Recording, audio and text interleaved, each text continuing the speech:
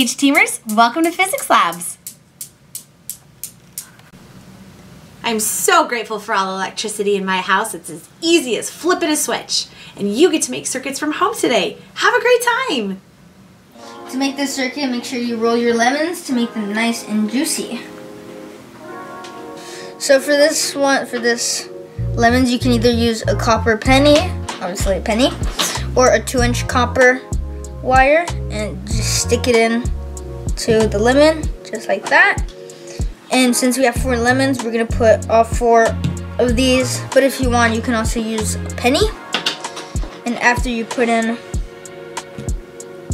all the copper wire, 2-inch copper wire, then you're gonna wanna get zinc nails and just put it into the other side, just like so. And you're gonna do that with how many lemons you have. So it looks like they are becoming something with antennas. And that is the second step. So now for this third step, you're just gonna need, now that you have all your plumpy, juicy lemons with antennas, now you can use alligator clips. And for the example, for the first alligator clip, we're gonna put one onto the zinc, and we're gonna put the second one onto the second alligator clip onto the second lemon copper. Sorry, this is opening up. Just like that, and you're gonna repeat that. Move this over here. You're gonna repeat that for all the lemons. So let's get a black one.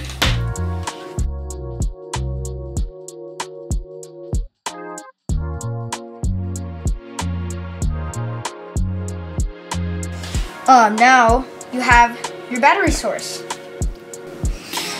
So now that we have got our battery source, our power source, now all we have to do is, since we have one more zinc nail sticking out, we're gonna get one more alligator clip, or we're gonna need 2, but for now, for one, we're just gonna attach it on, just like we did with the other ones. And now we're gonna put it on this LED light bulb. And hopefully I don't burn off my finger.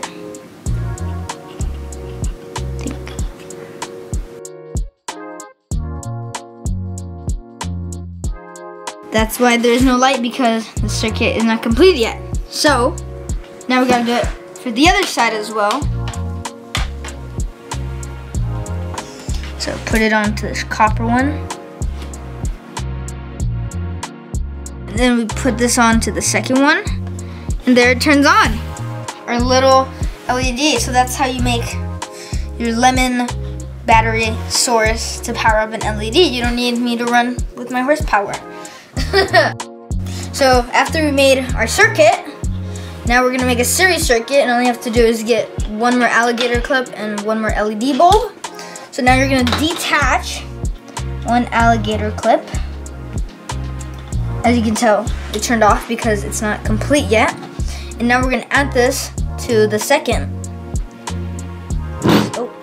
LED. And then we're gonna get our last alligator clip. We're gonna connect it to the end of this one. And now we're gonna connect it, let me take this out a little.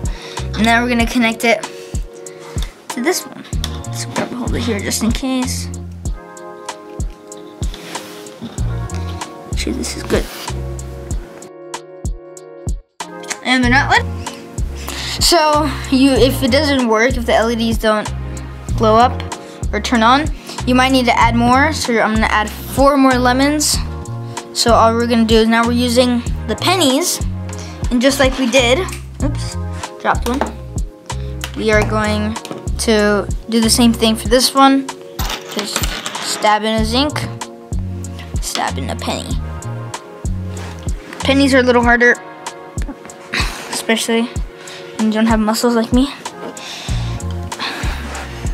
So for us, the 4 lemons didn't work for the series circuit, so we had to add 4 more, but this time we used the pennies. And if it doesn't work, it's because you need more power, aka you need more lemons and more alligator clips, obviously, to attach them. But now it works, thankfully. This is a series circuit because the light bulbs follow each other one to another. So obviously you can make a circuit with a kit. This is how bright the light bulb is with a simple circuit. This is how dim the light bulbs are in a series. Why do you think that is? Now look at how bright they are in a parallel circuit.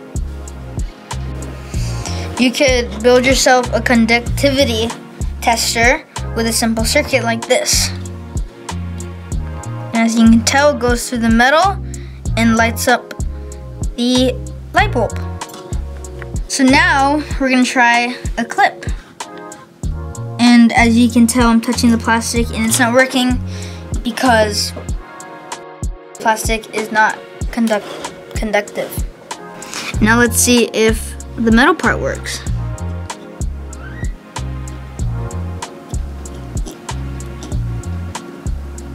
Try to get, oh, there we go. It's shining a little bit. There we go. As you can tell, metal is conductive, so it is working. That's pretty cool. So now that we know that the paper clip, the plastic is not conductive and the metal part is kind of, we're gonna try wax. And obviously you cannot tell, or you can tell that wax is not conductive. But what happens if we try the aluminum? And there we go. Aluminum is a type of metal, so it is conductive.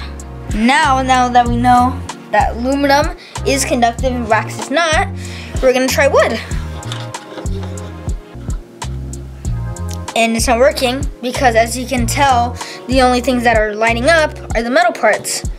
And now we're gonna try, since the wood is not conductive, now we're gonna try the metals, which should work. And it's not working because they are not connected. But if we just touch one, it should work. And there we go. Since these are not like a full line connecting, it cannot go through the metal and back into the light bulb. So obviously that's why it doesn't work. But since the metal's just right here, it's going to the metal and then coming out through the other wire. One last item to test is this little, not sure what to call this, spring. And obviously, now that we know aluminum's conductive, metal's conductive, we're gonna see if this is conductive. So we just touch there.